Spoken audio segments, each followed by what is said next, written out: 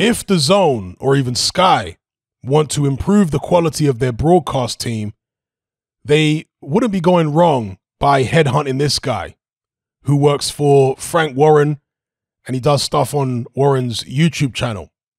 I'm not even sure this guy's name, but he is a media-trained guy who is, well, he's that rare thing, a media-trained guy who actually has some semblance of actual banter. Not the dead banter that you hear from Darren Barker and all those guys, but actual banter that will make you chuckle a bit. This is the guy. Yeah, he needs to be headhunted by Sky or the Zone because he's actually fun. And don't rein him in. Don't prevent him from being cheeky because he's cheeky. That's one of the things that makes this guy funny. He's cheeky. In the run-up to the Fury White fight, he was interviewing a bunch of people and whatever, and he was stirring the pot. he was talking to Carl Frampton and saying, oh, John Fury's around here. Have you seen him? And, you know, he's doing all that kind of stuff, stirring the pot. And here with Joyce and Joe Parker, I'm going to paraphrase, but he said that I was warned, he's speaking to these two in this interview, he said, I was warned that this would be like the worst trash talk of all time between you two. Because as we know, Joe Parker and Joe Joyce are not exactly the most colorful personalities. Let's just say that. They're not exactly the greatest talkers.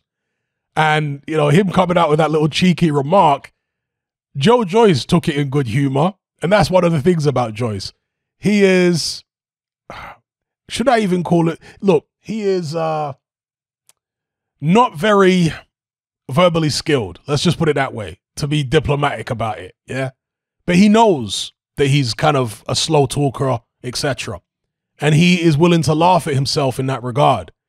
Joe Parker didn't take it quite so well. He seemed to get a little defensive when the guy said this and get all serious. And Joe Joyce kind of tried to settle it down a little bit by turning to the little man and saying, never mind fighting each other, let's get him instead.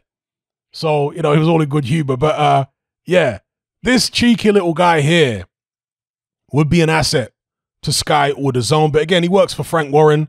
I'm not sure if they can poach him or something like that. But they need more people like this who are at the very least a bit cheeky. Because it makes things more fun. It makes things more interesting. But with regards to this fight here, you know, I've been talking about the presenter. With regards to this fight here, it's a good fight. It hasn't yet been signed. Frank Warren is putting these guys on camera in front of each other, as he did at the Fury White fight, as if the fight already is signed and it's not.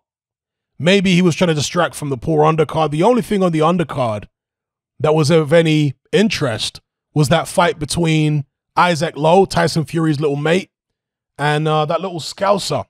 I forget the Scouser's name now. But that little Scouser was actually quite skillful, and he threw some nice shots and ended up battering Isaac Lowe. That was quite an impressive little performance there by that tiny little pint-sized Scouser. I think he's about 5'2". Maybe I'll talk about that in a separate video. But this fight here between Joe Parker and Joe Joyce, I hope it actually gets signed. I hope that it isn't just one of these fights that gets used, you know, potential fight that gets used to, I don't know, keep Frank Warren's stable in the minds and the consciousness of the public. But if it does happen, who would win? I think that with Joe Joyce, he is very deceptive in terms of how good he actually is, because you see him in some fights, even fights that he's won, right? He's undefeated.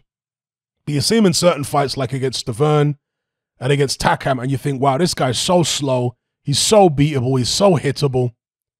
But then you see him against Daniel Dubois, where he gets on his bike, and he does have fast feet. I've been saying this since the beginning. If you watch his pro debut against Ian Lewison, he showed he had fast feet there. Joyce has got very slow hands, but he's got fast feet. And in the Daniel Dubois fight, he used those fast feet, and he used his jab to win the fight quite comfortably.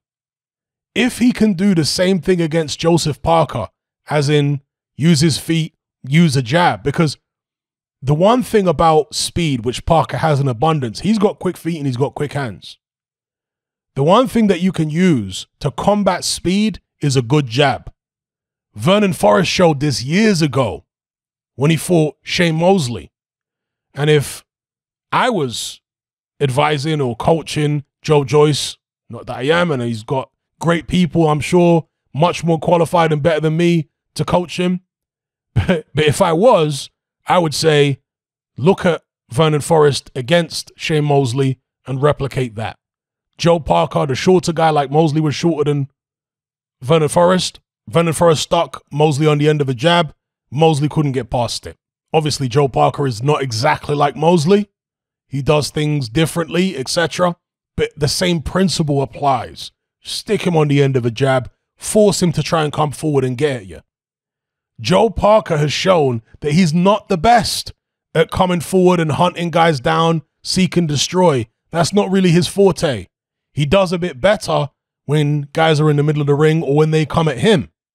But when he has to go looking for people, he isn't always the best at that. And so Joe Joyce, if you can stick him on the end of a jab, and Joyce is very physically strong. So on the inside, Joyce will be able to wrap this guy up, etc. Now, Joe Parker, of course, is an unofficial member. No, is he an official member? Whatever you want to call him. Let me say he's an unofficial family member of Team Fury. And perhaps I'll do a video talking about or speculating about why Parker is so close to the Furies these days. Because it's a strange thing, isn't it? He fought Huey Fury. And then after the Huey Fury fight, he became really close with Tyson. Very strange thing. And Tyson and Huey have now become estranged. So that fight right there was a pivotal moment in the Fury family. Because something happened in and around that fight that split the Fury family off in different directions, and Fury left Hennessy, and, you know, a lot of stuff happened around that Huey Fury-Joseph Parker fight, which, again, I'll come on to maybe in a separate video. But Joe Parker has been sparring Tyson Fury for a long time. He's inside that Fury camp. He's trained by Andy Lee. And maybe he now knows how to deal with a big guy like a Joe Joyce better because of all that experience in the gym with Tyson Fury. Although Joe Parker says he's never done full contact sparring with Tyson Fury. It's only ever been body sparring, which is interesting. And he's not sure exactly why Tyson Fury won't do full contact sparring with him. He says maybe he feels sorry for me or something, etc. I think that the fact Joe Parker won't fight Tyson Fury is indicative of Parker's mentality, his mindset. Bear in mind, he didn't grow up with Tyson Fury. It's not like they're childhood friends or something. So I guess what I'm trying to say here is that the fact he won't fight Fury, and he said this on many occasions, and Fury said the same thing. Obviously, they contradict each other sometimes, and Fury was saying that Joe Parker was actually the reserve fighter who, if Dillian Whyte had pulled out, Joe Parker would have stepped in. And I know that they were saying all this kind of stuff. But on many other occasions, they've said they would never fight each other. And to me, this is a weakness. This demonstrates a weakness in the mentality of Joe Parker, because he's essentially become a Fury lackey, a Fury fanboy. And for an active former world champion, top contender, to not want to fight the best or one of the best fighters in the division, you know, this doesn't bode well in my view. I much prefer Tyson Fury's mentality when he went to Germany, when he was invited over to, well, I'm not sure if it was Germany, it may have been Switzerland or wherever the Klitschko's were having their camp. And he was invited over there by Andy Lee. And this is when Fury was maybe just British champion. And he was asked whether he was impressed by Klitschko, and he said, not at all. I like that kind of attitude. Or Errol Spence's attitude.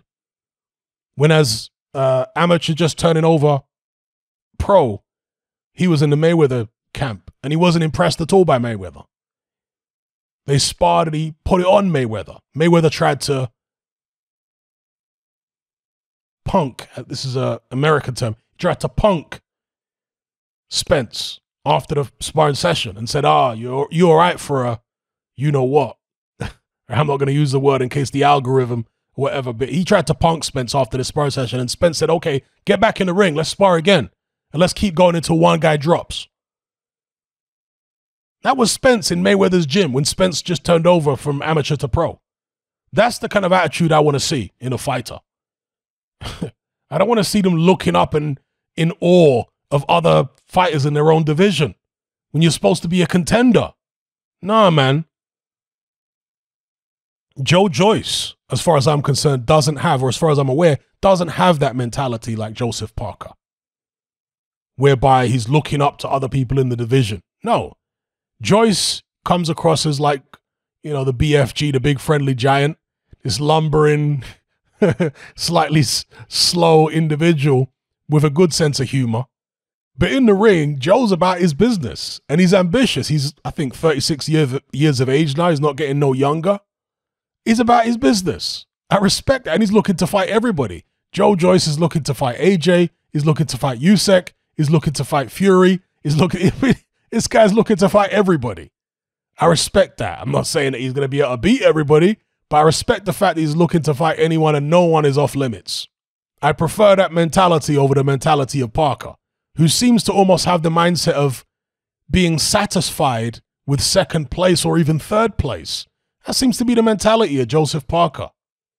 Satisfied not being the best heavyweight in the division. Well, if that's your mindset, then you're going to end up like Derek Chisora or something. Yeah? So I've got to be, you know, stylistically, I could see how Parker could beat Joe Joyce. Stylistically, you know, athletically, all this kind of stuff.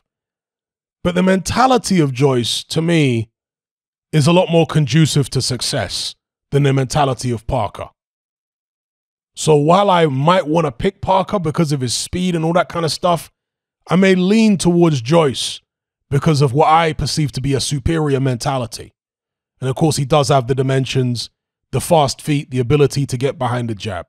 But let me know what you guys think about this potential fight in the comment section below.